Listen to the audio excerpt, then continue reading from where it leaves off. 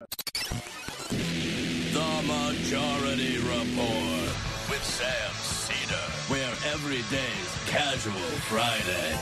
That means Monday is Casual Monday, Tuesday, Casual Tuesday, Wednesday, Casual Hump Day, Thursday, Casual Thurs, that's what we call it, and Friday, Casual Shabbat. The Majority Report with Sam Cedar.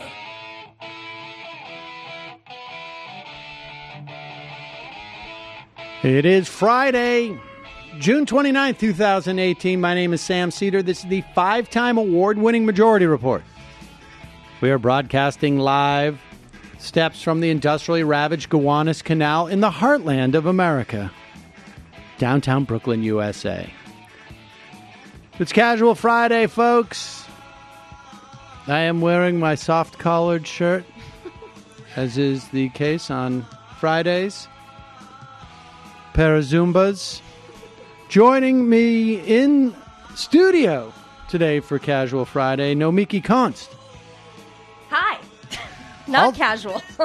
Also on the program, country braces for the Supreme Court and Handmaid's Tale crossover episode. Meanwhile, in Baltimore, 5 dead in a shooting at a local newspaper.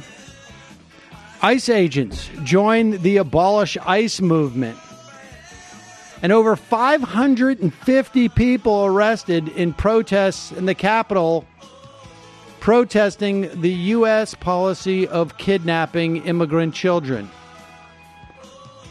And as the State Department releases a report that says its so-called child separation program increases trafficking, mass protests tomorrow. More information at familiesbelongtogether.org. New reports, Trump undercutting the EU and, I don't know if I have a problem with this, the WTO. And speaking of civility, there are still nearly 24 states in this country where you can get fired for being gay, as half of LGBTQ folks not out at work. All this and more on today's program. And yes, ladies and gentlemen, in studio with us today, and it's always fun to have people in studio.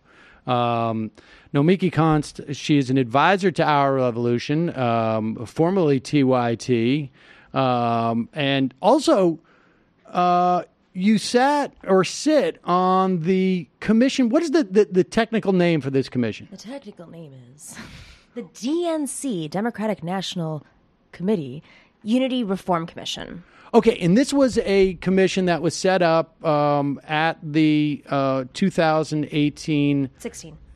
Oh, Jesus Christ. It was 2 years ago. It was. DNC, to basically reform some of the practices of the DNC that people had issue with, obviously, and larger issues, and with the way that they were running the primary, in that it was exclusionary. And there was some news this week, so very fortuitous to have you in studio. I was supposed to be here last week, and then I canceled on you for... And it's better. It's better stuff. Because now we have you after this has been resolved. Plus, I also have to say, you're the first person I think we've ever had in studio who like even had the consciousness of saying, which one is my camera? I think... and you know what? I don't even realize I'm on camera right now. That's the bad part. I'm checking my phone. No, that's exactly the way we roll here. Michael Brooks generally sits there and checks his phone. People are very concerned if he's not checking his phone. All right. I want to get into that stuff, but let's start the show off because you're also you've been heavily involved in New York politics for years. Yeah. And I want to just start with this clip we have of Alexandria Ocasio-Cortez, who's already a national figure. I can't believe this is amazing. And she was on Colbert last night explaining what her democratic socialism, or what democratic socialism, I should say, means to her. This is clip number 2 And let's hear that now. Democratic districts. So there's a good shot that you're going to go to Congress, while not guaranteed. You said you... Pause it for 1 second. We should just say that her opponent in the general election, the Republican, he is a men's rights advocate. He's also raised zero money. That was the story today. Zero donations in the last week. People don't want to bet on a losing horse. Yes. Well, wait till this message of men's rights advocacy gets out, and so before we judge. But here is Colbert. You might be able to get people to get on board with your agenda. What is your agenda? Because you describe yourself as a democratic socialist, and that's not an easy term for a lot of Americans. What is the meaning of that for you? What does socialist mean to you? For me, democratic socialism is about really... the value for me is that I believe that in a modern, moral, and wealthy society, no person in America should be too poor to live. That's what I feel. That seems simple. Seems pretty simple. So what that means to me is healthcare as a human right. It means that every child, no matter where you are born, should have access to a college or trade school education if they so choose it. And, I think that no person should be homeless if we can have public structures and public policy to allow for people to have homes and food and lead a dignified life in the United States. Super scary stuff. Super scary stuff. And there she is on Colbert. And Jamie, you were saying that in the wake of her election, there was a huge surge in DSA membership. Yeah, I see this. This is a very definitely verified tweet from Washington Post reporter. He said the Democratic Socialists of America report their biggest single-day jump in membership ever following Ocasio 2018's victory Tuesday, with over 1,000 people joining in 24 hours. And it was our biggest bump ever so far, bigger than the bump after Trump's election, as well as the bump after Disrupt J20, right around similar time, which was about 800 each. And we're now over 40,000 members. Wow, that's double, I feel like it was nationwide, in 2016. which is just fucking crazy and cool as hell. And, I've been an electoral skeptic in the past in terms of how these kinds of tactics are going to serve our long-term horizon of transitioning to a socialist society built around human needs and not profits. But one key goal, and I just reread the electoral strategy document, so I made sure I knew what I was talking about. Like, one really important task facing us right now is to build our base and make contact with more of the working class. And that is clearly happening based on our work with Ocasio-Cortez, and I hope it'll continue to happen. So got to give credit where credit's due. And Nomi, from your perspective, like where does this fit in terms of New York politics? I mean, how much? What are the implications for New York politics? Seem to me to be pretty big when you're looking at Cynthia Nixon, who's running against Cuomo. How much impact does it have in terms of New York? It was earth-shattering. I'll give you an example. Other than the fact that the Speaker, Corey Johnson, came out. And New York politics is like 12-dimensional chess. So bear with me a little bit, but I know people love process. It's real fun right now. It's right. Like the new it thing. DSA just sits there for 3 hours and talks process. It's great, actually. But that's where all the stuff is hidden, is in the process. So the new speaker of the city council got his position through Joe Crowley. Joe Crowley, who's also the head of the Queen's Machine, right? The Queen's Democratic Machine, which is very important in New York politics. Joe Crowley was one of the signers on this independent Democratic conference deal to make those. He backed the IDC, essentially. Okay, and let me just tell people, the IDC is a group of like eight Democrats, ostensibly Democrats, who caucus with the Republicans, really in exchange. I mean, it's sort of amazing how brazen it is. It's literally in exchange for money. Yeah. Like, we're going to give you a bigger office. We're going to give you resources. And New York politics is the line between. I'm not familiar with the laws, but it feels like you can get money for your office as a state senator and use it to buy yourself stuff. I mean, it basically feels like larger offices. The communications director of the IDC, who now works for the Republicans, she was getting paid more than twice what the senators were being paid. Yeah, it's shocking. It's just a huge slush fund that they were just given to caucus with the Republicans. And Andrew Cuomo not only sort of gave his blessing, but almost like midwifed it. He invented the IDC. And he actually designed it. And this was a way for him to avoid having to ever sign legislation that two houses of Democrats in New York State, a fairly liberal state, would be sending him because he didn't want to taint his future prospects as a president, ostensibly thinking that he was going to run in 1993, I guess. And not to mention, it's not just that he was doing this 90s era-esque Clintonian game, right? Triangulation. He also was using the fact that the Senate was holding up the Republican-led Senate because these Democrats were caucusing with Republicans. He was using them to block any sort of ethics reform. We have the loosest campaign finance laws in this country, so he is taking advantage of these things called the LLC loopholes, which basically LLCs can give an extraordinary amount of money. You can set up 150 LLCs. Now, who does that? Real estate interests do that. Yes. And so he has been he's $31 million in his coffers. There is a legal way for him to use that money and move it into a super PAC to support his presidential campaign. Right. And that is what is being buried in all of this noise. But just to go back to your original point, because this is really important, how democratic socialism has affected New York State and how it's going to affect the DNC. Corey Johnson, the speaker, who's young, he's openly gay, LGBTQ, he has AIDS, he's HIV. Excuse me, I shouldn't. He's HIV positive. Okay. So he's been very open about his experience and transformative.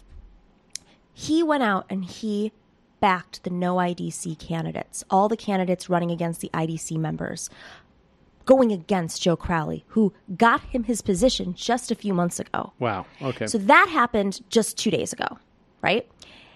I had a meeting with a lawmaker in New York State. There's a lot of lawmakers, so I don't want to give this away. But somebody who you would never think in a million years would ask me this. First thing this person said to me when I sat down and had coffee with him yesterday, because everybody wants to understand who she is. Right. He says, I'd like to join DSA. I said, what? They now see it as, oh my gosh, it's this imprimatur base that is going to, right. They're going to organize for us, but the politics weren't that far off. It's just, it was such a foreign concept. And frankly, what Joe Crowley, he received all these endorsements from unions, and the unions have been a line of defense for these machine politicians, but they didn't deliver. And it's not that the union members didn't deliver. The union leadership is very different in New York State. It's complicated. It's very highly transactional. And so you'll see, and we saw this with Zephyr Teachout's run, and we see this with Cynthia Nixon's run against Cuomo. They make a calculation we cannot afford because of the highly transactional nature and opaque nature of the politics. We can't afford to mess with Cuomo because he will... And down the line, he will screw us. And he has in the past. Yep. He went out in an all-out war against unions just 6 years ago after he was elected. Teachers' unions in particular. There were... The teachers' union in New York had put up billboards calling out Andrew Cuomo for being against unions and teachers. And now they have a friendship again. Sure. It's a very complicated relationship. So I wouldn't... the unions aren't supporting or turning people out. I don't know if that's intentional or if it's just the weakening of unions because of Andrew Cuomo, but it's essentially hurting even the establishment Democrats who rely on them for support. And so there are people sort of fishing around for another base of that will generate boots on the ground, essentially, and do this work. I mean, what level of, because you spend a lot of time with politicians like this, how sophisticated are they? Let me put it this way.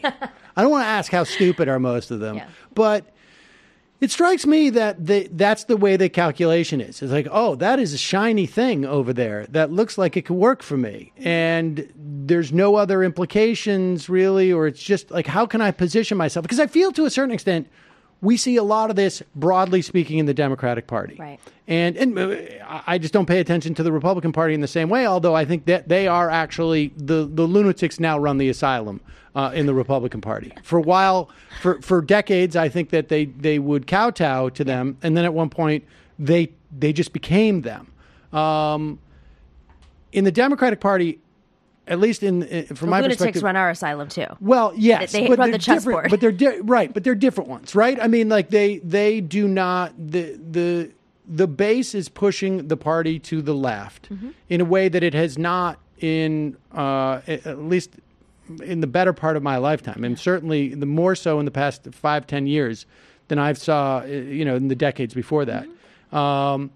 How much of it is even like an awareness of what they're adopting, or how much of it is just like, this is where the energy is, I'm going there? I think that for those who have political ambitions, and it's not going to cost them anything right now, and a perfect example would be all these more neoliberal, younger senators who are lining up for Medicare for All and for Bernie's policies. It really doesn't cost them anything right now because they don't have to take a vote, right? Yeah, exactly. They're not the majority, and it looks good, and it gets a younger group of voters. It's when they do things like say they're no longer taking corporate money or they're no longer taking pharmaceutical money that I think that's where we're really attacking the root, and that has happened in the Senate with the Democrats, with some of them. But I think we're winning the moral argument right now, as Alex Ocasio-Cortez just said. I think we're winning the issues arguments right now, even across the board with Republicans too, across demographics. When you talk about economics and income inequality, it affects pretty much everybody in this country. The electoral, I think, why this was so transformative is because you could not identify two more difficult places to run for office than the Bronx and Queens in terms of the machine. And Alex Ocasio-Cortez annihilated somebody who was being chosen to be the next speaker, most likely, right, because not just because he raised money, not because he was like some sort of likable guy, because he was very good at controlling people, but he couldn't even control his own machine. Right. That's interesting. I mean, this is a guy who had real skills. This is not an unskilled politician. Oh, yeah. And how much do you think he was aware that this was happening? I mean, it wasn't like the David Bratt, Eric Cantor thing where I think like Eric Cantor showed up in his district 3 weeks before the election and was like, hey, wait a second, what's going on here? I feel like Crowley has been aware of this as a problem for at least like 3 or 4 months, at least. I think yes and no. I mean, I think that they were worried about her breaking past maybe like 30% and embarrassing him as he went into the speaker or the right, whatever race he's, depending on what happens in the House, right? But let's not forget, and I tweeted about this yesterday, about how journalists go to elected officials for electoral advice or strategy. And a lot of these elected officials, Cuomo, Crowley, not everybody, they walked into their seats. Schumer's different, actually. Schumer hustled his way in. Right. He fought. You can see it sometimes. It comes out. He has a sense of where the wind is blowing. I don't agree with a lot of his policies and who backs him, but he does have a sense of where the wind is blowing on the ground. Crowley inherited that seat. He was a staffer for the previous congressman. And the way that New York politics works is most 7 out of 10, I think, elected officials end up inheriting their seats by county committee, because the county committee basically decides who the Democratic nominee is going to be when there's a special election. And there are a lot of special elections in New York for corruption, for retirement, a whole bunch of reasons. And that's what, he inherited the seat. He's never had a real opposition. He basically lives in Virginia. As Alex Ocasio-Cortez says, he doesn't drink the water. His kids don't go to our schools. So there's a disconnect. And, that meeting I went to with that lawmaker the other day, and he's a good guy. He's actually very progressive, so I shouldn't, he's not like all other politicians. He asked me my perspective after we kind of broke down the numbers. He said, it's like when a farmer is on a farm and they feel that day the previous year it was 2 degrees cooler. real sophisticated politicians know when things are moving just by the slightest degree. And those are people who are connected to the roots. Those are people who know what their voters are like. Those are people who go around in their neighborhoods and talk to the business owners. Those are people who are listening. And that's what Alex was paying attention to. Joe Crowley had no clue what the temperature was like in his district at all. Last year, the year before, the last 15 years. I mean, I sort of feel that's a perfect metaphor for someone like Nancy Pelosi with the entire caucus, and not just the entire caucus, the entire party. Because in the main, I am supportive of Nancy Pelosi. I think, in her capacity as both a majority and a minority leader, she never took a vote that she didn't win. I mean, she knew what was going on with that caucus. But I think her sense of what's going on in national politics now, I think we've gone past some type of tipping point where she seems completely adrift. I think Chuck Schumer also completely adrift. Absolutely. And no sense of not just even, and I'm just talking from just sheer political assessment and what, like the idea that they would come out with PAYGO a couple of weeks ago is just bizarre to me. Yeah. The idea that Chuck Schumer is talking about, gas prices or afraid to get involved in the mix where we are kidnapping children at the border is insane. Like Jeff Merkley, when he went down there, it felt like he was going rogue. Right. And because he was going rogue. He was. And that is stunning that there are just opportunity after opportunity after opportunity in terms of politics, and they seem completely out of touch. And I don't know if it's just a function of you're in the leadership for too long. If you're in the leadership for too long and you're also like pushing your late 70s, early 80s with a lot of these folks, and add in the rate of change on the ground, all those things combined make it feel like they've been jettisoned into the ether and have no sense of what's going on. I mean, one of the things that I'm very encouraged about is, and Crowley, I think sort of ironically, was probably the most in touch of the leadership of the Democratic Party. Right. But he still was like part of that generation on some level. And that opening there creates an opening for people who are a little bit more. I just feel like sometimes you need to break that up, like, and I think that's pretty positive. All right, so I want to also talk to you about what you've been doing on this commission, because there's a couple of things. I mean, first, tell us about well, let's start with this. I know you've pushed caucuses in the past. Is that right or no? No, that was a smear campaign oh my goodness, that's how far it permeated. Oh, this drove me crazy. So during the Reform Commission, there was a very coordinated effort, funded effort to smear members on the commission who are outspoken about reforms. And people like Joy Reid and Neera Tanden just said these things openly. I mean, I made complaints to MSNBC that none of us were actually, it wasn't one or the other. There were 4 areas of reform. We don't have the ability to eliminate primaries and put caucuses in. It was about reforming caucuses. Right, this is all states. Primaries. This is all that states do. Right. And it was infuriating because we just kept having to set the record straight, and they just kept smearing.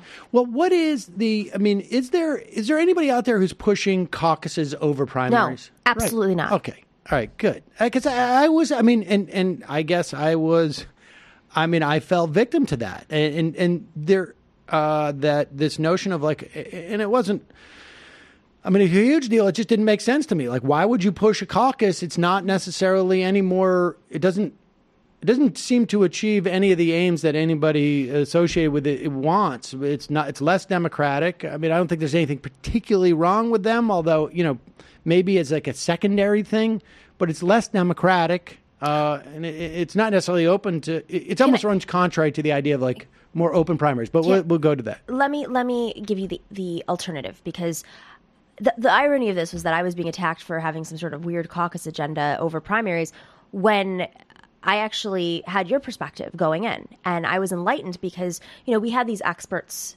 people who'd worked in caucus states, people, we looked at literally there were 4 areas that we were concerned with. Party reform, which is a big bucket, they called it, and I was on the party reform committee. Primary reform, I was involved in that because I'm from New York and it has the worst primary. Caucus reform and superdelegate reform. And so we had experts in all these areas as we traveled around the country, and we debated. I mean, this was a commission. The majority of the commission was Hillary supporter of Hillary appointees. What I learned was actually fascinating regarding caucuses. You look at the country right now, and most of the state legislatures are Republican controlled. And of those or in our state, yeah, Republican controlled in New York. So the primary rules, the primary process is overseen by Republicans. Under caucuses, the majority of caucuses are in more conservative states, some exceptions, and they need reform. All of them need reforms.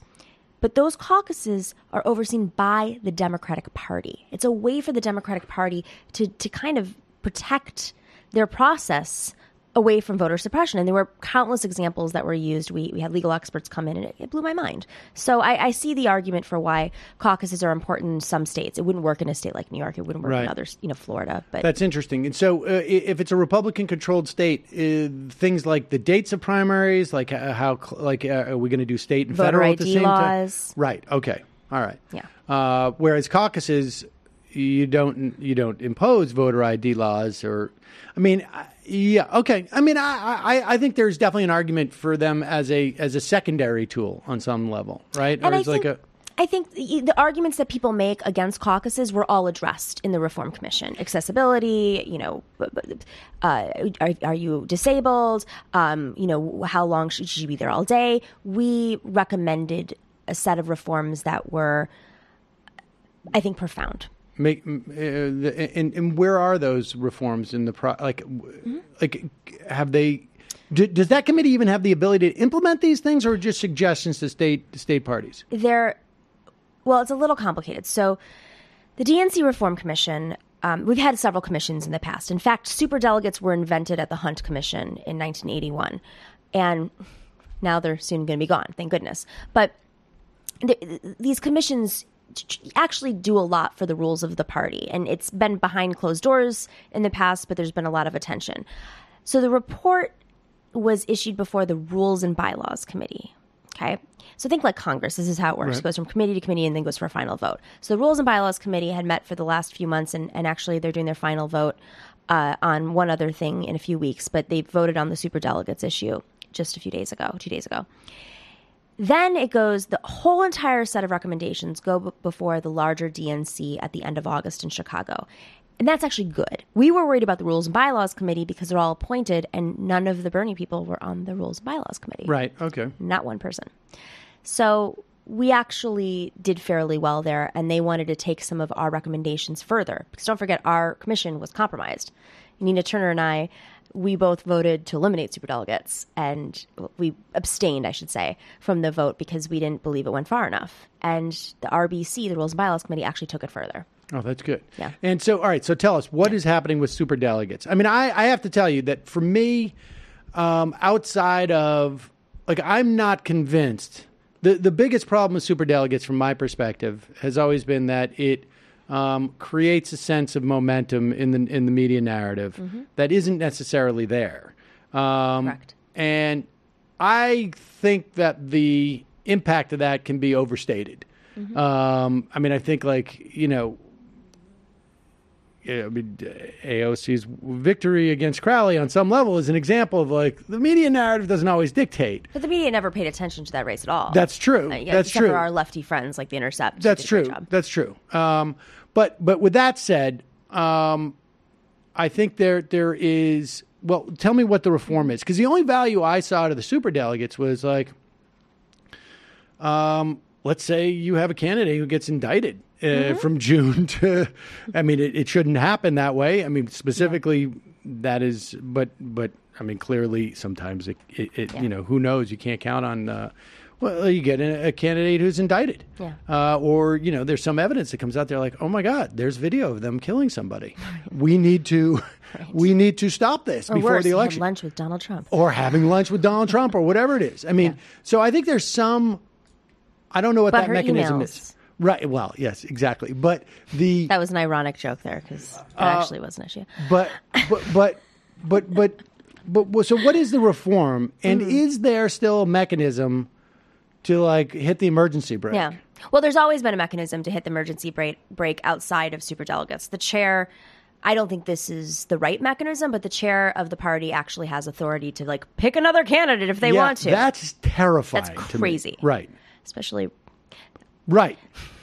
Anyways, I'm going to cut that off before the vote for the DNC. Right. But yeah, I mean, so superdelegates. The funny thing about this is that the intention of superdelegates in 1981 were to be just that they weren't supposed to declare who they were supporting until they were on the convention floor in this sort of emergency situation. I remember being on CBS News in 2016. I think it was maybe 2 months before the California primary, so whatever that was, April, May. And they had at that point basically declared, even though it was right after New York, so they had declared the race for Hillary, and everybody was talking about superdelegates. I said, you're counting the superdelegates in the delegates, but the superdelegates don't count until the convention. Right, they're not committed yet. They're not They can change their mind. They do all the. I mean, they've done in the past. They've done all the past, but you can't. But it's not. It's technically against the rules. Right. It was already against the rules, and I got into such a debate about this, even with a political reporter there, that I had to pull up the rules of the Democratic Party and show it to them on air, because there was such a false narrative. And was that the last time that you went on air? No, I'm actually a contributor there still. Well, there you go. P.S. He's fired now for a Me Too scandal. I feel like I can say that out loud. There you go. Hold on. Let's do this. Hell yeah.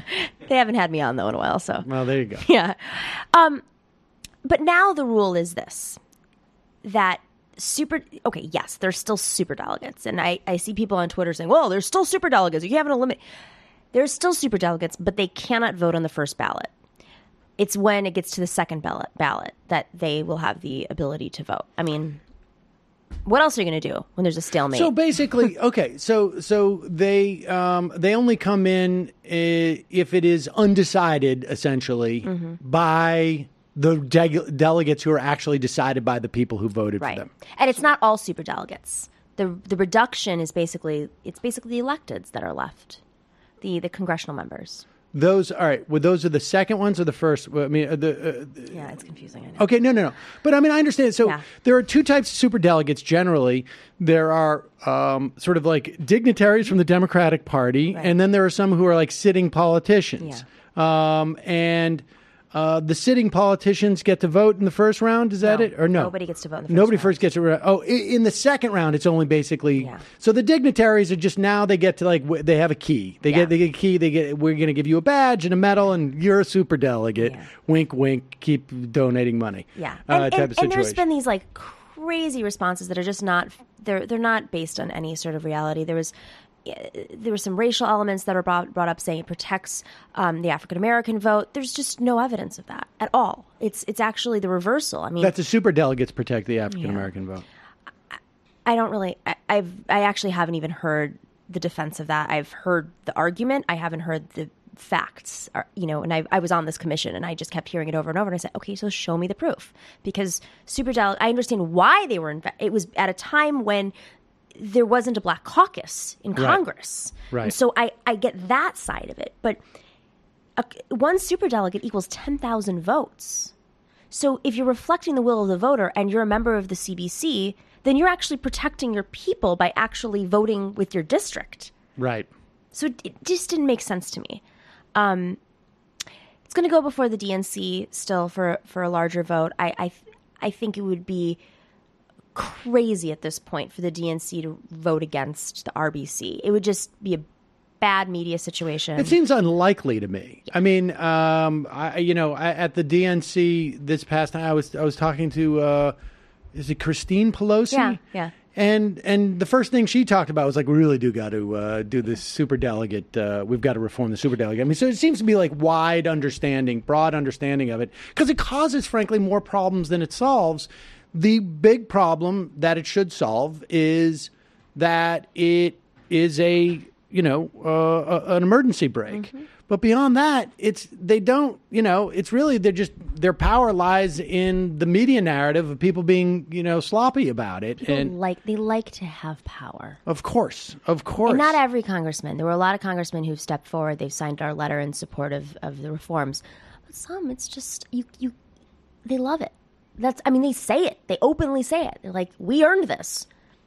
No, you walked into your congressional seat, Joe Crowley. What did you earn? Exactly. All right. Well, let me ask you. I mean, I want to broaden out just for the past week, and I appreciate that insight into that process because I think it is so much like toxic crap came out of the whole process with the DNC that spun out in multiple directions. It seems to me that I think incredibly unhelpful, particularly at this time. Can I make one more point about that? I'm sorry, before we move on.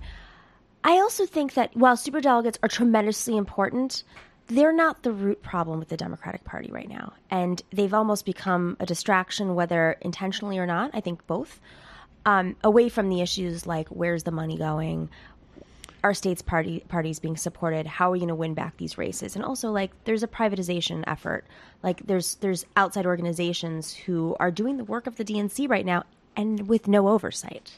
Well, let's ask. Let me ask you about that, since you have insight into it, because what we're talking about is really, on one level, first order problem is distinct from politics and ideology. It is really just a systemic. It's just that you have an institution that has become sclerotic and corrupted in many respects, and because no one's really been paying attention to it in some way. Like, people are making money. No one's going to lift up the lid and look in there and see what's going on.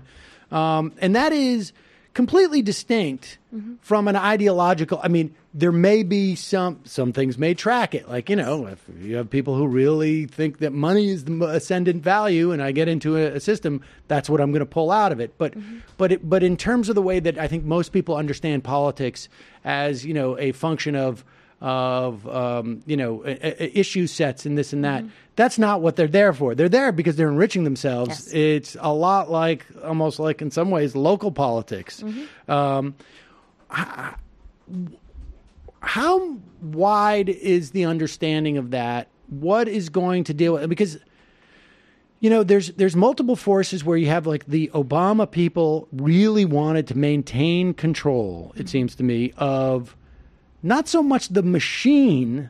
Like, I didn't get the sense that the Obama people wanted, because they were making the money from it, as much as, like, we don't want the party to move in a direction that we sort of think is politically wrong, but they're willing to maintain an apparatus that is inherently dysfunctional. I mean, it seems like, it's just by definition of it's losing races across the country in races that in an environment where it shouldn't have. I mean, 2008. We should have been able to get rid of, like, there shouldn't have, people would have to look in the history books to see what a Republican Party is. I mean, theoretically, if we had been, if the party apparatus had been functioning the way it should have been. So how do you dislodge that? Because it's really basically what you're trying to do is keep people from making money the only way they know how. And people tend to, like, in my experience, hold on to that very tightly. Yeah, especially if their identities are attached to it, and of course, and no one's ever looked into. So this is a problem that people have, like, in businesses too. Like, how do we get rid of this culture in this business? Yeah. So this was my pet issue. Maybe some of your listeners and viewers saw the video that went viral, the last commission, where I basically had a meltdown and I dropped an F-bomb on the floor. Well, the backstory on that was, first thing, it was after 8 months of debating this, we just come out of a room where we had an agreement on one of my resolutions. Then we went onto the floor, and all of the other side, they started questioning it. And so right before me, Gus Newport, one of our appointees, he said something very powerful, and he said it was ridiculous. And then it was my resolution, so I just flipped the heck out. But I think you have a couple issues here at play. Human nature. People want to keep their money, and this is what they've attached themselves to. And there's a lot of people who literally failed up in Democratic politics. In fact, I'd say the majority of consultants out there are just failing up and giving really bad advice. So if you plan on running for office, most of them are full of shit. And let me just say this, just so that people understand sort of what intersects with this conversation. I interviewed Ryan Grimm about his piece in The Intercept, which talked about DNC and DCCC representatives coming into campaigns, often choosing the wrong people, and sort of bigfooting the local people in many respects. There was another report by Theda Skocpol and Lena Putnam that showed the same dynamic, not with the ideological differences. I mean, you're talking about people who might be, just sort of mainstream Democrats, but also feeling the same way of like, hey, wait a second, the people are coming in and they're bigfooting us. And they're not listening to people on the ground who have a sense of what's going on in the district. And so you have these stories of a dysfunctional system within the party that I think is less ideological and more sort of like systematized, or there's got to be some business management term for what the problem is. So I think it's intentional. I'm at this point in the game, and I think if I had said this 2 months ago, I'd been called a conspiracy theorist. I think at this point in the game, it's so clear that this model doesn't work, but then it's so clear that some of these people and these ideas, after being called out so openly, they're being exposed and they're still doing it. There's some other thing happening. I'm going to rewind a little bit. In the late 70s, the Democratic Party purged union. They literally made a decision with the DLC. The DLC, I'm not fucking around here when I say this. I can say fuck, right? Yeah, but not the DLC, not the Democratic Leadership Council. The DLC, this is important. The DLC, one of their earliest investors, is in the 80s though, was the Koch brothers, but it was all around that time. But this is 1980. 1980, right. Now, in the early 70s, late 70s, I'm saying. In the early 70s, unions were pushed to the sideline by the McGovern Commission. In fact, that's where the whole superdelegates reform came from, because they didn't want it the back room, and they didn't want just the union heads to be. And there was an attempt to move towards the suburbs, and we've done a couple of interviews on that over the past couple of years. But yes, but in the 80s, this movement, right? There was an idea of like, we need more corporate money. Exactly. So you had the purging, the actual DNC members being purged, the union members being purged and replaced with corporate members. I think it was. I don't think they legalized lobbyists then. I think that was later. But Tony Coelho. Yeah. Right. Okay. So go ahead. But love that guy. So this was all happening, and at the same time, the centralization of the DNC happened. So what does that mean? It means that the DNC is no longer putting all of its money into state parties, and it was the death of the clubs. I mean, there were clubs everywhere, precinct captains. It was an investment in neighborhood democratic politics, which really was hand in hand with unions. If you think about unions, I had a friend of mine say this the other day. He's a consultant, and he was trying to find somebody for somebody's campaign. I'm not going to say who. And he is a very good consultant. Like, there's not many, but he's kind of like the guy that you call for help in the end. And he said, there's no infrastructure. There's no infrastructure. He goes, there's no talent. There's no talent being groomed. And he said it used to be that the unions worked with the Democrats on this. And when you kill unions, when you kick them out of your party, when the Koch brothers are going after them state by state, now, I mean, the Janus ruling, whatever's left of them, these were the organizers. Right. These were the precinct captains. And at the same time, the Democratic Party decides they're only going to focus on presidential politics, which is a multi-billion-dollar industry. The only time we kind of went back was in 2006 when we won the House. And we should say these decisions were made at a time where the Democratic Party had controlled the House, the House for 40 years. Yes, there was never a time, and these guys, I don't know if you appreciate this.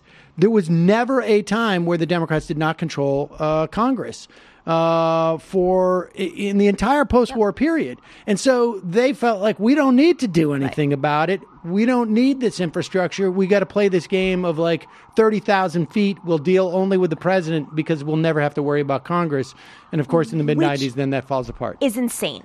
So unions are being Certainly attacked. In retrospect, I don't know. I don't know at that time if some type of redeploying of your, I can understand why someone might get cocky over 40 years, like, we got this. And I mean, listen, but Governor Cuomo has accepted more money from the Koch brothers than Scott Walker did. Right. At some point, we just have to sit there and say to ourselves, is the tail wagging the dog, or is the dog? I mean, like, this is. It's not that the Koch brothers invested in state parties because the Democrats were no longer investing, which is the message I kept hearing. I'm hearing, why the hell did the Democrats stop investing in their state parties and weaken the party? It's basically disaster capitalism for the Democratic Party. And then as a result, they have these private entities where they bring the billionaires in and the Democracy Alliance, and there's no oversight. Right. And suddenly the billionaires know better about electoral politics. And, you know, the new Eric Holder Obama group to protect legislatures. Where the hell were you over the last 8 years? You essentially didn't pay attention to the DNC and the DLCC, whose job that is. Right. Let me tease out what you mean by this disaster Getting capitalism. No, I mean, I think this is a really interesting point. The idea being that once you deplete the infrastructure, the sort of the disaggregated infrastructure that is, I don't want to get overly dramatic, but more democratic and dispersed, and it's hierarchical because it's a system, right. but it is staffed. It comes from communities up, and it populates it up that way. And once that's gone, then you come in and say, like, oh, well, we need an infrastructure. The only way to get that is to buy it. And we're going to buy it with a huge amount of money. We're going to, you know, come from outside of town, and we're going to build it from like that, which is exactly, you know, the model of disaster capitalism. And all of a sudden now the authority shifts from the local people and the infrastructure to the big money people who've just parachuted in. And they're also, not only is it bad in terms of who has control, but it also is repeatedly less effective. Yeah. And we've seen that. And we've seen that dramatically. And simultaneously, on the right, we've seen the growth in particular of, and I think this is why it's, you know, of mega churches and of religious institutions that have filled this void. And then a huge amount of money that comes in from the Koch brothers. And the way they spend money is pretty adept. Like, they spread it around like, you know, 1,000 flowers are going to bloom. And they're strategic. They're very strategic about where they're investing, who they're investing in, I mean, listen, Scott Walker, they groomed him from like when Exactly. he was like a county, I don't know, a dog catcher or something. Exactly. Yeah. It's and they wage wars in areas that they know they can win. We don't do that as Democrats. I will say there was this brief period, obviously it was over a decade ago, but in 2006 when we won back the House, there's no coincidence that, and granted there was an anti-war movement and a lot of stuff was happening, and anti-corruption was the big thing. But we also invested in every state under Howard Dean's DNC. Yes. And there's this book, gosh, what is it called? It's Lindsay Marks. He was the former finance director of the DNC during that time. And he talks about the inner fundraising, like the rise of fundraising in the Democratic Party. And it's fascinating because at the end of the book, there's this moment where he's discussing Senator Schumer, Rahm Emanuel, and Howard Dean sitting in the room talking about this program to invest in states. And Rahm Emanuel at that time, who was a congressman at the time, was also the head of the DCCC. And he was fighting with Dean about the 50-state strategy because he goes, why invest in states when we're not competitive states? Why should we invest there?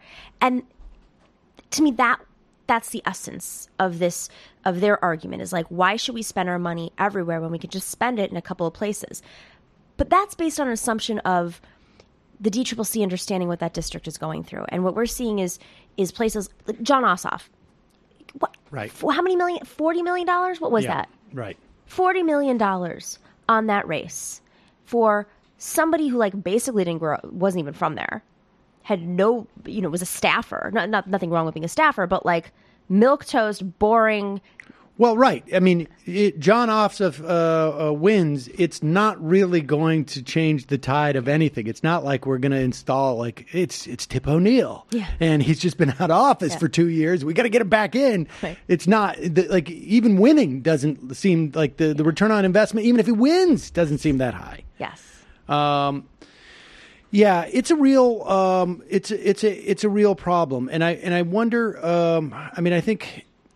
give me your sense of. I guess it is to break that logjam. I mean, is there another way to go around it? Is something like the DSA on some level seems to be, I mean, it doesn't have nearly the resources, to compete, but it has I should restate that. In places where it's strong, it clearly has resources that aren't necessarily dollar-based, right? There's services in kind because you have motivated people. But that's not an answer for 2018 for or every even election, 2020. right. I mean, it's what is the answer? Is there an answer? And well, we do have to reform the DNC, and while the DNC is not the DCCC or the DSCC, it helps that if we actually flip the model the way that we've been pushing, and I do think that there's an appetite for that in the DNC membership, and I want to make that a lot of people there's are like 470 members of the DNC. Yeah. Is that what it is? I think so. Well, let's just call it 450 for the sake of argument. How aware are these people? Because Very aware. Most of the people I meet who are members of the DNC are not they're not Darth Vader. I mean, I think there may be a couple of Darth Vaders in Washington. There are definitely some Darth Vaders in the DNC, but there are also a lot of good people who understand their districts. They ran for DNC. They are involved. They're not as many union people anymore, but I would say this is the way I break it down when I try to explain to people where the DNC stands. It's not like this entity, this megalith, that they all think the same way. That's not how it functions. It's a diverse group from all 50 states and the territories and abroad, Democrats abroad. And I would say there's 35% of the DNC have conflicts of interests. They're lobbyists. They literally make money off the DNC. They've worked at the DNC. They're in and out. That to me is like the typical I live in a small town. I'm going to join the United Way, and the United Way needs to print some flyers. I happen to own a printing company. That's exactly it. I mean, it's basically that type of dynamic, right? Except the guy who's printing the flyers wouldn't be on the board of the United Way, or it's pretty sad when Goldman Sachs has more board oversight than the Democratic Party does over its executive committee. Right. And what's the way to reform that? Is it simply to reach those 450 people and say, you got to vote for somebody different? No. Yes. But also the recommendations that we have actually address a lot of these reforms. So this was Dr. Jim Zogby and I were on the party reform committee, and we pushed for budget transparency. And when I mean budget transparency, I don't mean a pie chart that's what they use. Right. They use a pie chart. They're like, oh, our budget's transparent. We spent all this money here. They don't say how much money's come in, where they're spending it, who are the consultants, are there bid contracts. So there's just no proper oversight. There's no oversight. It's a joke. And if the 450 members of the DNC had the proper oversight, that they would be fixing this. And they want it. I think that the majority of them want it. What we saw with the DNC chairs race, it was very close. Don't forget that first ballot. Right. Tom Perez won it by 1.5, because Democrats abroad is 1.5. 1.5 votes. And then it moved to the second ballot, and some shenanigans happened behind the scenes beyond the president calling people on the floor. There was some other stuff that happened. But that was when, the party was split then. I think that we probably have more people on our side, especially after a win like Alexandria Ocasio-Cortez. I think a lot of people are starting to see that the current model is not working. But these are like the insiders.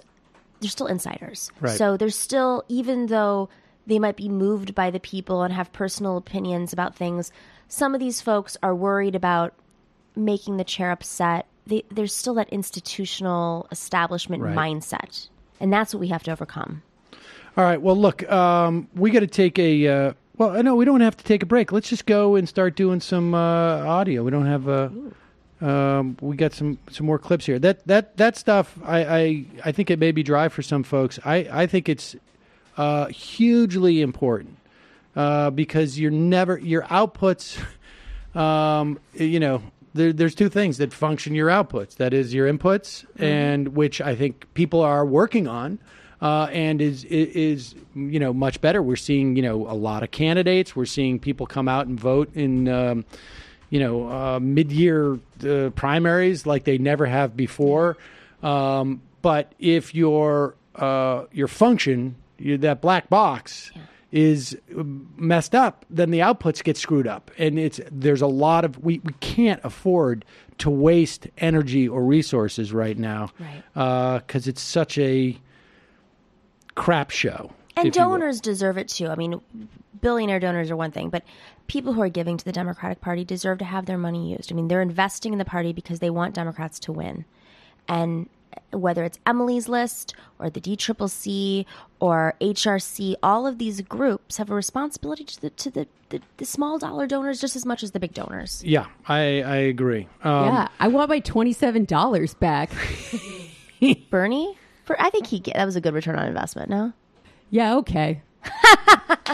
DSA now has a surge, right? Yes, it's been pretty big for us, so I'm not going to turn my nose up at it. Well, along those lines, let's listen to Alexandria Ocasio-Cortez on Colbert talking about how, I mean, in many respects, look, I think voters are a lot more engaged, at least Democratic voters are a lot more engaged than they have been at this part of a cycle, you know, as far as I can remember, frankly. Mm-hmm. And I mean, even in 2006, much of it was literally about a scandal with a Republican congressman who was like a predator on Pages and was being covered up by the Republican leadership. But that was not the case in this election with Joe Crowley. And here's Ocasio-Cortez explaining how she had a sense that there was something going on with the electorate. Mm-hmm. Obviously, you're a very capable, intelligent person. Why do you think you were able to swing 51 points in 3 weeks and unseat this man and been there for 20 years? Well, I think the first thing to kind of mention is that I don't think polling is always right. We learned that in 2016.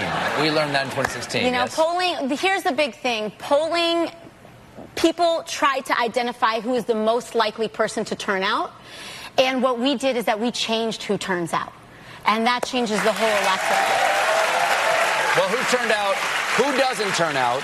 Who doesn't turn out, especially for Democratic primaries? And who turned out for you? Who are your constituents? Well, I'll tell you one thing. We were about 8 minutes till the polls were closing, and I was in my home neighborhood in the Bronx, and these two young, BX, you got any BX out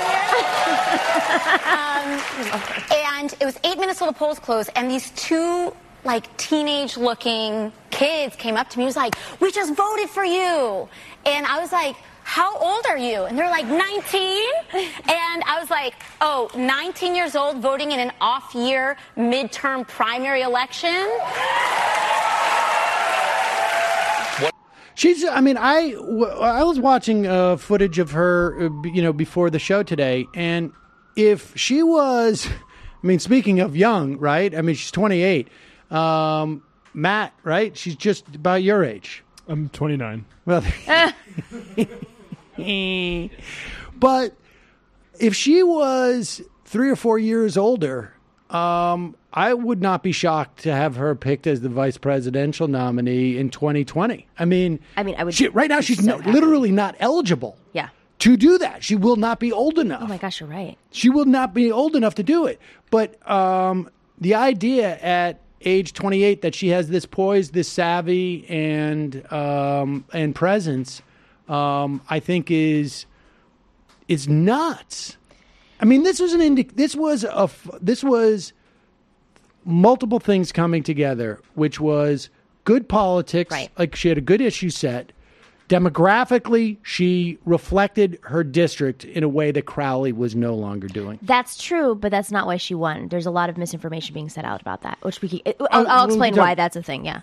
And 3, she's a great retail politician. 100%. Right? I mean, but tell me demographically that she's not, give me your take on it. Well, okay, so I live in Queens, and I'm friends with her, so it was just full discretion. Full discretion Disclosure. Full discretion here. Talk about not sleeping for 3 days. So she's from the Bronx, and the Bronx, for those of you who don't know, is the Bronx and Queens are the most diverse places in the entire world. Yes. Number one and number two used to be Queens was, now it's the Bronx, and they've switched positions. They also have these machines, as I've mentioned, that are very, very invested in keeping the vote down. So keep that in mind. In fact, I don't know if specifically these districts, but the pre-clearance counties, before the Supreme Court gutted our pre-clearance in the Voting Rights Act, included at least some districts in Queens and Bronx, which people don't know. They just assume it's all southern states. But Queens and Bronx were places where there was enough of a history of racial discrimination in access to the vote that they had to go through a pre-clearance process with the DOJ before the Supreme Court blew it up. And now it's just voting. with our voting laws. Right. It's with our voting laws and the machines of these counties, in the Bronx in particular, it's very complicated, and I don't want to go down that rabbit hole, but there's an interest in keeping some people who are making a lot of money off of kind of not representing their own people, and not necessarily in office, but people who are running the machine there, consultants. So Alex, while she's Latina and while she speaks Spanish and while she's Puerto Rican and she understands and she's from the district and she really gets it, the changing demographics in the Bronx too, but in areas like Astoria, where I live, and other gentrification is not the right word for these parts because they were white, but it's like a new white, right. A different working class white. Because that's what Crowley, why he was elected, was he had the Irish, right. white voters of that generation. But these are all Bernie voters, and the Bernie voters organized and they turned out. And that's what happened in that district. If she didn't win that demo, she wouldn't have won. And so when I say the creative class, almost like the cousin to the creative class, is that what you're saying? I guess because it's not like right. they're wealthy. They're not. Right. I'm not like I'm unemployed right now. So, but it's not. But I think the yeah. creative class was not necessarily about money as much as it was about sort of. Yes. I don't know, the philosophy. New economy or yeah. philosophy or something like that, I guess. Yeah, and a lot of them are DSA members. There's a very strong. I was at the Queen's DSA meeting last night, and there were a lot of new members that were there. But aside from that, the reason why I mention this is because both Nancy Pelosi and Governor Cuomo were like, what happened in that district it's an anomaly, and it's because she's a Latina and she got the Latino vote. That's not why. First thing, that's not why she won. She did obviously get the Latino vote, but it was because she got this other vote, and she was talking about intersectional issues. Right. It is fantastic that she's a person of color, a woman, a millennial, a socialist, a working class person. I went to this restaurant called The Coffee Shop the other day, which is in Union Square, and I just happened to have a meeting there. And this guy heard us talking about politics, and he goes, Alex used to be a bartender here just like 5 months ago or 6 months ago. And I got chills because that person is now in Congress representing us. And she didn't get elected because she was a Latina. She got elected because of her ideas, and she was able to use those ideas that transcended the entire district. And that is the model that's going to work. I don't care what Nancy Pelosi says. It was not because she was Latina in a Latina district. Well, all right. Let me restate what I meant by demographics. She was not an old white guy. Right. But old white guys work too. Bernie won in that district. That's true. Fair enough. Sorry, I don't mean to No. The people who voted for Bernie are such a good list to have when we're working on other campaigns because they're so receptive to it. It's awesome. Yeah. If the candidate delivers. If the candidate delivers on that promise. Yeah. Also, I think you talk about intersectionality, like she's doing a really good job. Like there's been this sort of false dichotomy advanced, I think, by a lot of centrist liberals and like a few people on the left as well. Yeah. That, you have to choose between class politics and identity politics. And there are people who really believe that that's going to hurt the left if we try to do both at once. And I think that's ridiculous. Like, she's made a really good connection between the two. She's been really good at that over and over. And definitely did a better job than Bernie. So good for her. Oh, absolutely. And there's also clearly a dynamic that's going on electorally that I think the all things being equal, the median Democratic voter is pulling the lever for women over men. I mean, I think just sort of like right now, that is, I think it is, all other things being equal, I think that appears to be a legit phenomena. I hope so. I mean, in New York, what's fascinating is just a couple of days before this primary, and let's not forget, New York has 2 different primary dates. It is so confusing. So unbelievable that I literally had a week, like 2 weeks ago, I was like, shit, man, we got to get Cynthia Nixon on before the primary. And I was like, wait a second. I had a reporter ask me the day of the election, how do you think Cynthia is going to do? And I was like, it's June. And that's by design. Yes. That's why New York has 2 counties that were in the pre-clearance provisions of the national of the Voting Rights Act, because it's effed up here.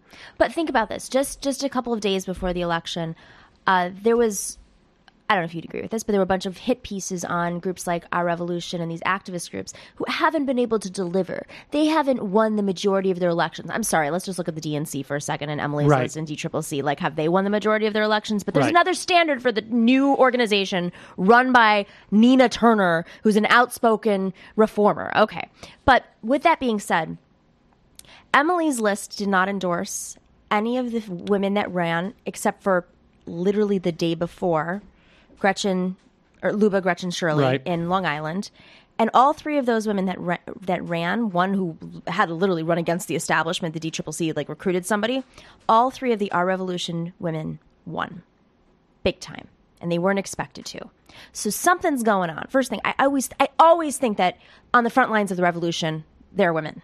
And they Right. never get the attention, and if so, they get smeared like Nina Turner gets smeared, or Susan Sarandon or Rosario Dawson was during the campaign, and so many of our other sisters. They're not the same as the chosen ones, I guess.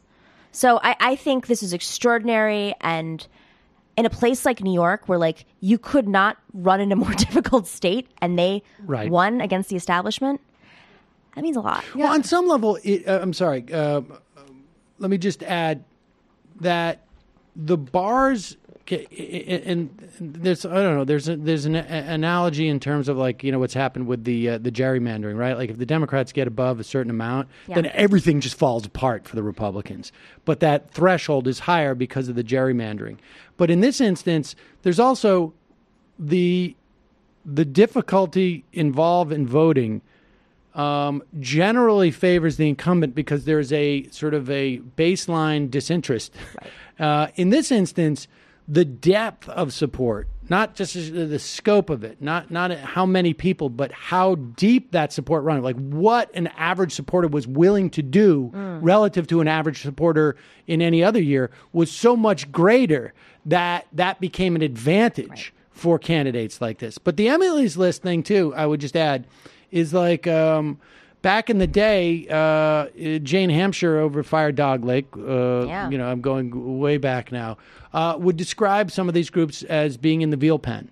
That they would, that there are some groups who go in and they just basically go in and they're there, they fatten themselves up, and it is really more about maintaining access and power within Washington, so that they lose sight of their original mission. And on some levels, I think there's like criticism of Emily's List that I think is legit in that regard, in a big, big way. I mean, when organizations don't support you because you're not viable, and viability, the definition of viability is, can you raise $250,000 in 2 months? And by the way, in some cases, these candidates did. And that's when you're like, okay, so it's not even this bullshit excuse of having to raise, you know, hundreds of thousands of dollars right away to get your endorsement, early money. Then you actually do, based off of grassroots donations, and you're not supporting this candidate. What's the real shtick here? Is it just because, they're talking about economics, that's why? But do you think that there is a mechanism in which viability can be measured by outside groups in an effective long-term way, or as opposed to like, look, what we're going to do is we're just not going to get involved in primaries? Like, I mean, like, I think it's the worst idea to not get involved in primaries. So how does an outside group that is based in Washington raising their money, how do they assess a race in, let's say, I mean, take for instance the 19th, okay? where I have spent the better part of the past 10, 15 years. No idea. I had no idea. Look at that field. I had no idea who was the most likely. I mean, I got a sense of what politics I liked of individual, but I had no sense of which one of these people could actually win the district. Now, the turnout was twice or than it was the primary with Zephyr Teachout and Will Yandick. Now, you have 4 times the amount of candidates practically, but there's obviously a lot of enthusiasm on the Democratic side. So maybe you don't have. Maybe there was 4 people in that race who could win, but I don't have a sense of who would be the best candidate. If I had to go in there and give money to, I wouldn't know who to pick if I wanted a win out of that district. I don't think you get involved in every primary. In full disclosure, I do work with Our Revolution. But the model of Our Revolution is. It's evolving, right? Right. They have a board. All organizations evolve, but they're based off of. They take their recommendations from the local groups, and the local groups. I mean, this is what the Democratic Party should be doing, right? Right. They should be listening to the local chapters. I was actually a little surprised that Our Revolution endorsed Alex nationally because a lot of the other chapters around the area hadn't. But there was one chapter which. Bronx Progressives, which is an Our Revolution affiliate, which stepped up and said, we have to support her. And they took the recommendation from Bronx Progressive because they're in the district, they were involved, they were volunteering, they had the feel of what was happening on the ground. But it was a risk because Our Revolution is also challenging Governor Cuomo. And, sometimes you have to sit there and say to yourself, is it worth expending our political capital on this congressional race against somebody in the leadership, or do we want to save our powder for the big fight against Cuomo? And you know what? It worked out. It worked out. Right. Doubled down and worked out. Oh, my God. I was shocked. Yeah. All right. Do we have a Jimmy Reefercake song? Oh, my God. The excitement. Did he write one for Nomi? I don't know that he wrote one for Nomi. I don't think he knew that Nomi was going to be on. But, you guys didn't promote me. We'd better get him on that for next time. Jimmy Reefercake needs to do a Nomiki Konst theme song. Did you find it? You find it? I actually remember now. I did see it earlier. Jimmy Reefercake most weeks writes a song that reflects the week in news, and also reflects his desire for marijuana to be decriminalized across the country. And he's actually had a tremendous amount of success. I don't know if it's because of the show, but he's been doing this for about 6 years. And marijuana has become significantly more legalized across the country. Coincidence? I think not. Right. And so this week's, do you have this week's? Now, we should also tell you that he has been on a Doors parody kick. So this week is... it's called D.A. Woman. Yes. So based on... That's LA oh, my Woman. God. Here we go. D.A. Woman. Yeah, all right. All right. Come on and tweet it out about an hour ago. She took a look around, see which way the wind blow. Oh, my God. She said to legalize weed at the federal level. Are you the lucky little lady gonna legalize? Or just another lost bill? I didn't legalize it. Legalize it. Legalize it. Legalize it. Oh, come on. D.A. woman. D.A. woman. Getting high on Sunday afternoon. On Sunday afternoon. Driving through your suburbs. Safer than booze. It's safer than booze. Yeah, telling the truth. It's just safer than booze. Oh, yeah. I see your weed is burning.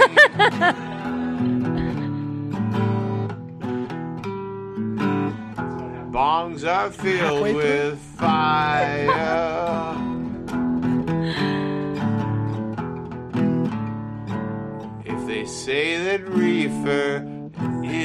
bad. He's already laughing. You know they are a liar.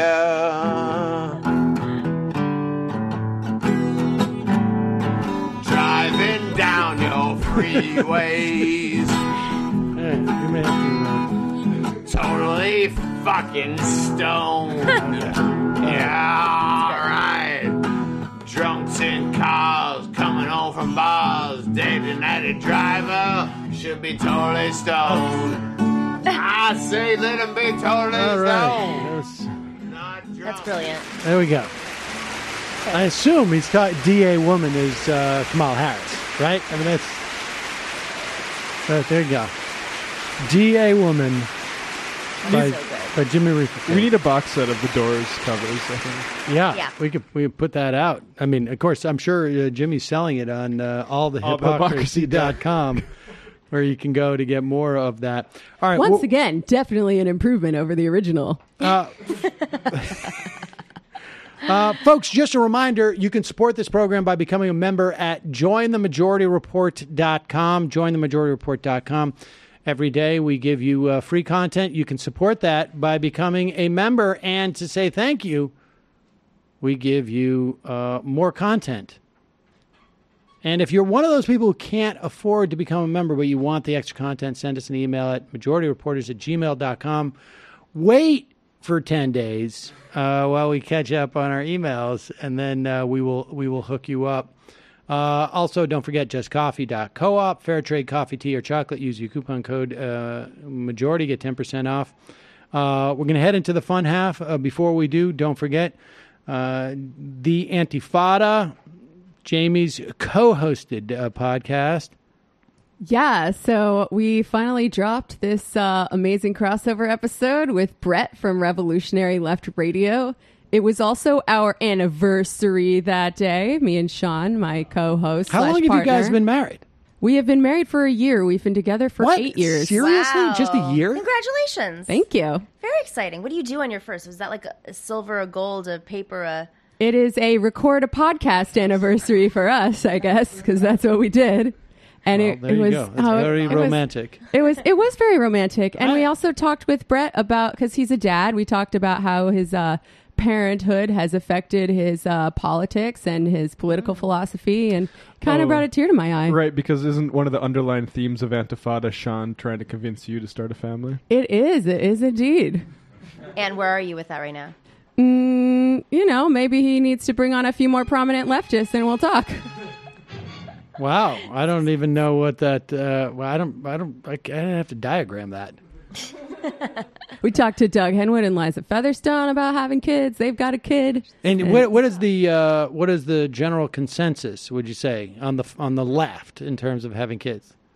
I mean, we do need to build an army of red diaper babies, so that's like a pro. And also, it kind of lights a fire under your ass, because once you have kids, you're like, oh shit, the world is fucked. I need to do something about this, which sounds like equal parts inspiring and terrifying to me. So I'm still like kind of on the fence. Yes, I can attest. Can I share a personal story real quick? Because I'm very conflicted about this response.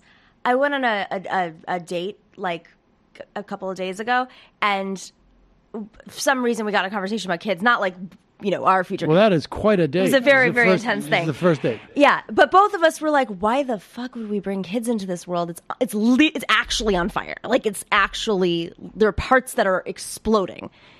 And who's going to survive? It's going to be like the Trump Aryan race. So not our kids. I find it somewhat a concern. I mean, but I don't know. Well, I'm not going to tell my Ambien story again. But Patreon.com/the Antifada, or of course iTunes. I need to listen to this now. Hell yeah. Wherever free podcasts are sold. And you can give us money if you want to. Do you take Bitcoin? I'm kidding. I hate Bitcoin. I hate them. Oh my.